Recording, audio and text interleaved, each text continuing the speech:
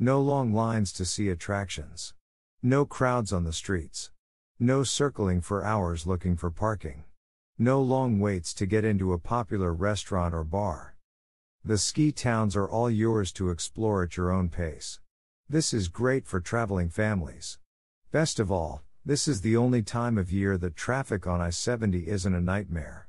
Tip: even so, don't try to drive up the mountain from Denver during peak hours. You'll save time not sitting in your car. Instead, use that time to watch the wildflowers bloom on an easy hike.